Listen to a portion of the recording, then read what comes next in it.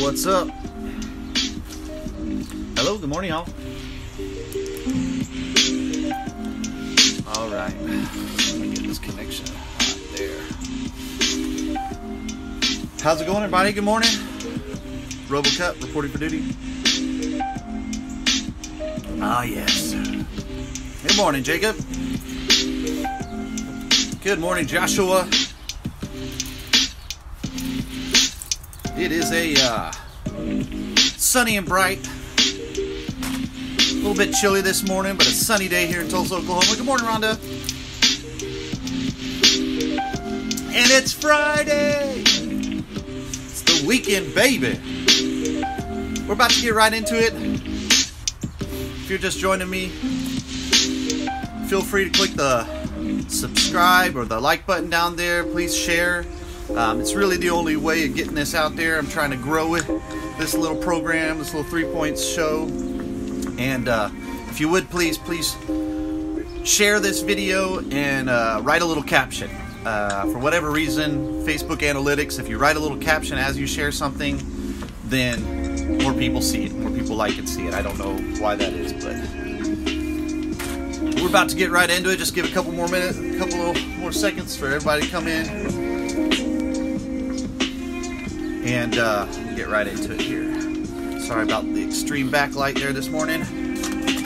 It's been a cloudy day, and my lighting has changed. It's been a cloudy week, I guess. All right, let's not wait any longer. Let's get right into it. Here we go.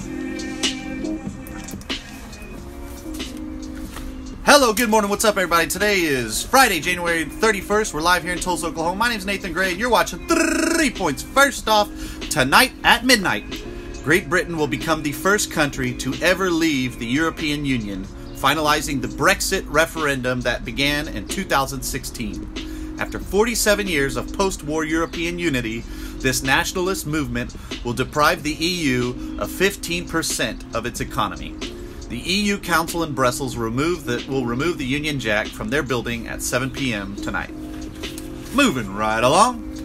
Yesterday in Syria, airstrikes by Syrian government and Russian airplanes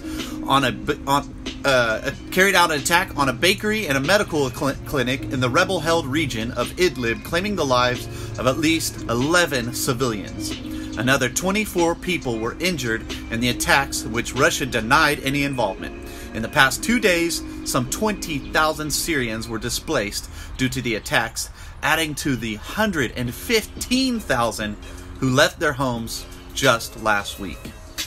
And lastly, this morning in D.C., Democratic frontrunner Senator Bernie Sanders announced a plan to expand the Americans with Disabilities Act, which has its 30th anniversary today, effectively treating disability rights as civil rights. The plan would increase employment opportunities for the disabled, as well as voting access, affordable housing, transportation, nutrition, and would address the extreme problem of incarcerating and abusing people with mental and physical handicaps.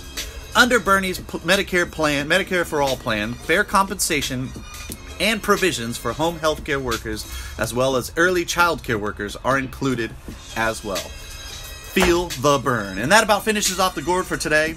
I hope you all have a wonderful weekend. Until next time, you've been watching 3 Points.